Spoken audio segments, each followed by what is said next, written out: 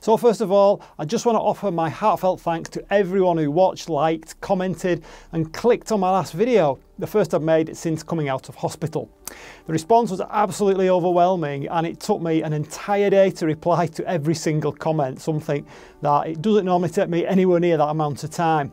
To read all these stories of health problems from those subscribers that I've chatted to before, and obviously I've known nothing about them other than the plants, and also those who've never commented before and said that it was the first time that they'd commented, yet were inspired to tell me their stories, was not only humbling, but also, in a way, it's kind of like them saying that they stand shoulder to shoulder with me, and I find that a really great comfort. I've never experienced anything like that before, and I'm truly grateful. So if you haven't watched it and you want to know what it was all about, please go ahead and look it up when you watch this one, of course, and make sure that you read all the comments, which is actually more important, I think, and perhaps add your own story too. So I'm trying to get myself better now.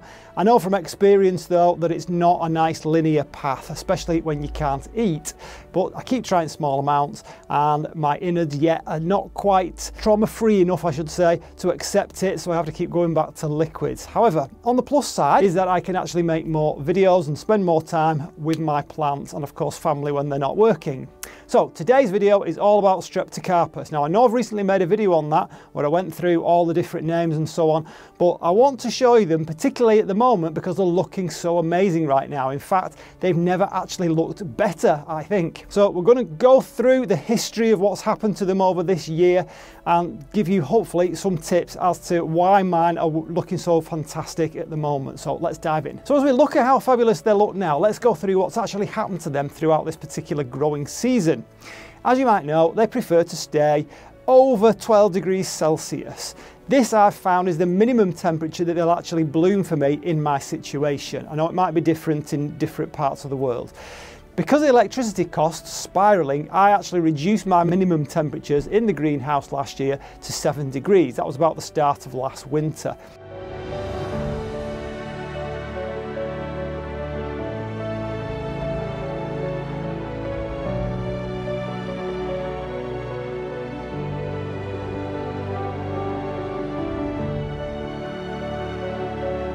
A lot of these bigger bloom varieties are DS varieties from Dimitris in Ukraine.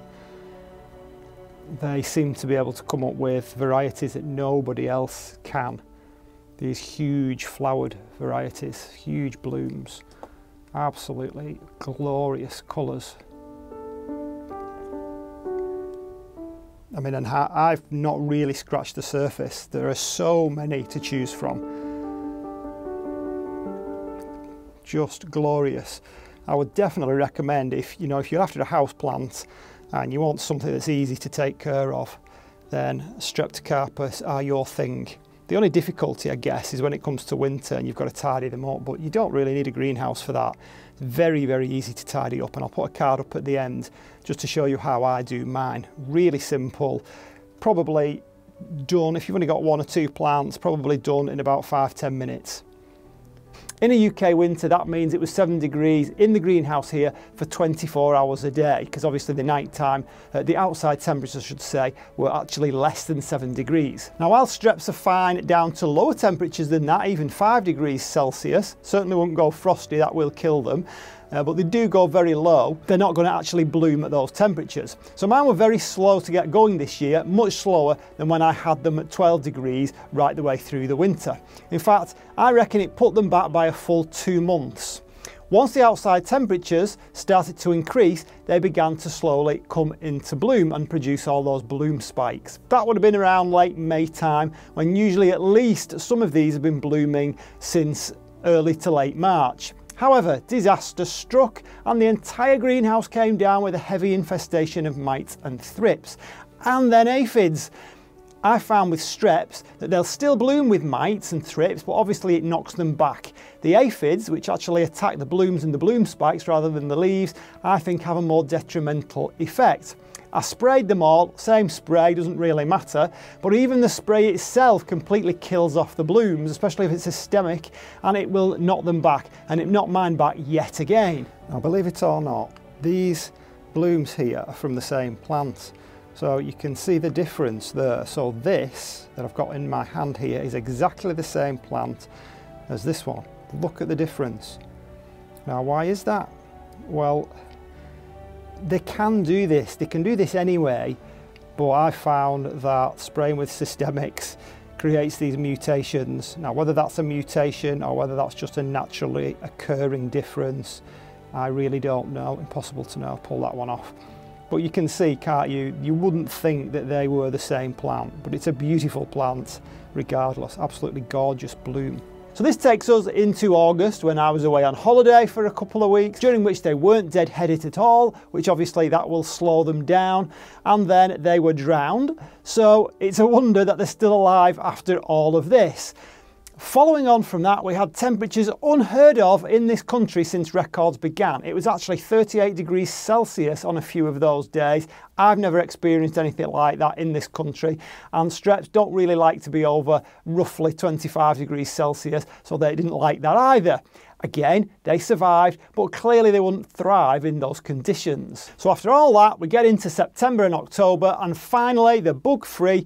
They're enjoying the reasonably warm days. It's about 22, 23 in here at the moment, and coping with the chilly nights, which does bring it down to the minimum temperature that I've set. And they're looking absolutely incredible, better than they've ever looked in any year that I've been growing them. So why is that? Well, I can only speculate.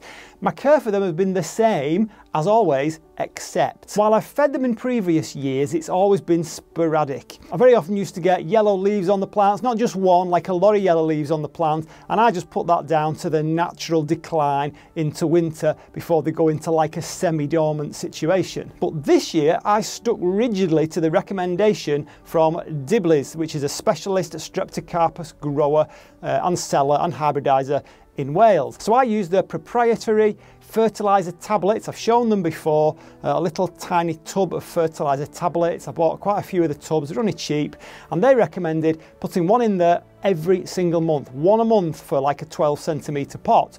So on this occasion I have, and I think this is the reason why they've flowered so profusely at a time when they're normally on a slow decline towards the end of the year.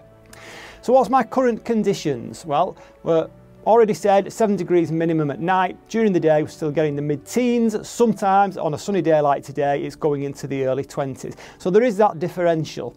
Humidity is generally medium to high.